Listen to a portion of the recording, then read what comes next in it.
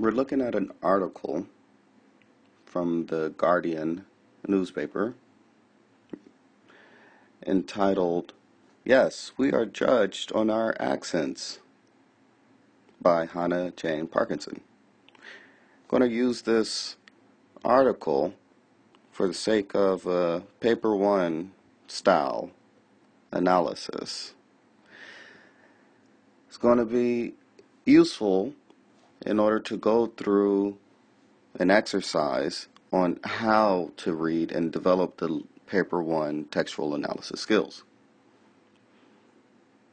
This article can be found online. It's roughly 2 pages long, and the topic is revealed in the title. The purpose of this video number 1 out of 3, is going to cover what is expected in a level 1 response. And then what is expected from a level 2 response will be covered in video number 2, and video number 3 in the series will talk about what is in a level 3 response. So, just to give an overview, level 1 means to restate. Restate what's happening, what's the topic in the article. So information that should be covered in a level 1 response should be author, if that information is available, date, if that information is available, text type. If you know it's a newspaper article, then you should say so. Source, if that information is available, then you should also identify that. And what is the topic and the content. Okay? So, it's almost like a summary in a sense. Just what is said in the article. But you shouldn't do a line-by-line response of the article. You should be summarizing generally the main ideas. So, can we see the author? Is that information available for level 1? Yes. Can we see the source? We know it's a Guardian. We have the title. We have the date. And the topic is revealed in the first paragraph. We know that this is about being judged on accents. And the author then goes on to present 2 converging ideas on this topic.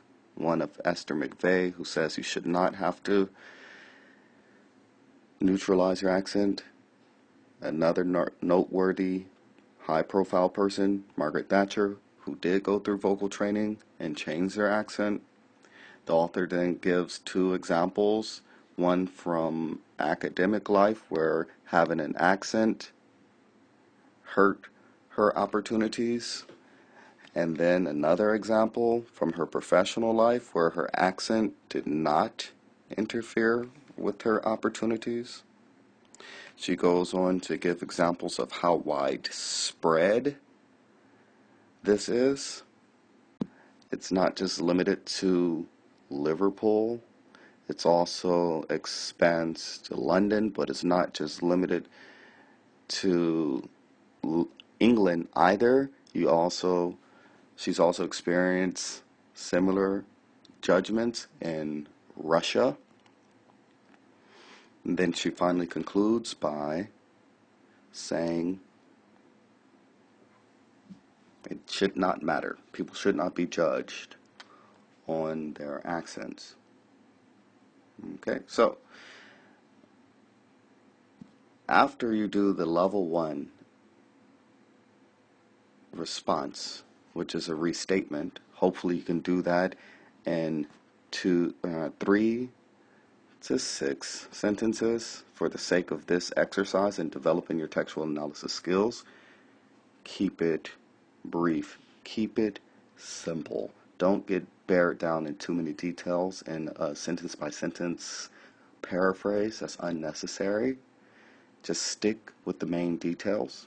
For a level 1 response, it doesn't matter the names of Esther McVeigh or Margaret Thatcher. That doesn't matter. That does not have to be included in your written response. It doesn't matter that the author had an experience at Oxford when she was 20. That does not need to be included in your level 1 response. It does not matter that her professional interview, her job was at the Guardian and I was successful. You don't need to mention specific details such as the place where she experienced success or non-judgment due to her accent. You don't have to specifically mention London or Liverpool. You can just state in general England, because that's the main idea she's getting at. And you don't have to say Moscow. She's just trying to illustrate a point of how widespread this type of judgment is, judging people by their accent. That's a level 1 analysis. Also, you might be able to include the purpose in your level 1 response. Okay, purpose relates to one of three things. One of three things for now, to keep it simple.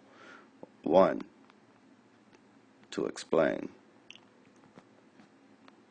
2, to resolve.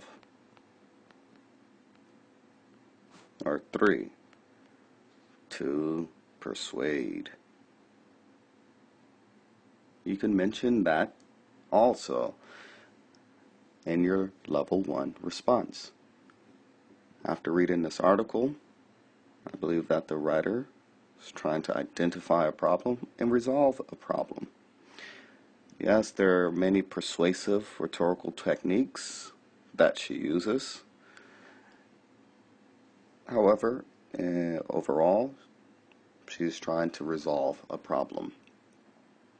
In the next video, we'll talk about level 2.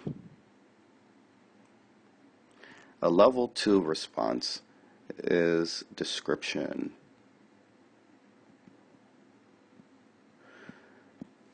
In a level 2 response for description, you're going to talk about how the topic is presented.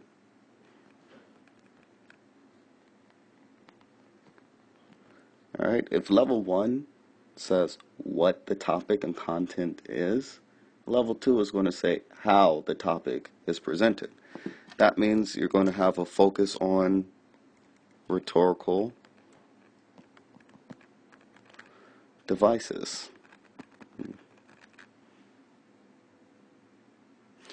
And you don't just list rhetorical devices. You don't just go through paragraphs after paragraph saying, oh, there's rhetorical questions, there's use of ethos, appeal to authority, there's use of humor and sarcasm in her tone, there's use of X, Y, Z. You don't just list and list and list rhetorical devices. You state a rhetorical device and then you have to say the effect of the device on readers. Alright, this is for level 2.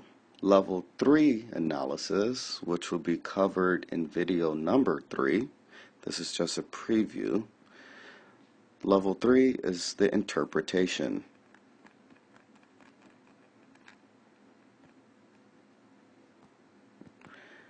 Here you're looking for underlying meaning. You can't make any wild interpretations. Your interpretations have to be based off of the text. Your interpretation, in order to derive an interpretation, you're going to be focusing on the language and devices used in the passage in order to support your interpretation.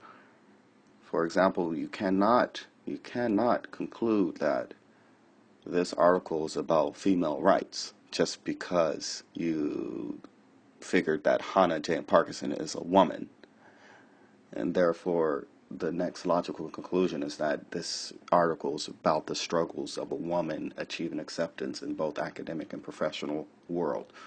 It's not a reasonable interpretation supported by the bulk of the text. You cannot say that this article is about advocacy of the rights of young people or something wild and unrelated to the bulk of the text. Alright, so level 3 will be covered in more detail in video number 3. I hope this video helped. You could rewind it and fast forward it as you like in order to cover anything that you've missed. If you have any questions or comments, please send me an email or leave a comment on this video.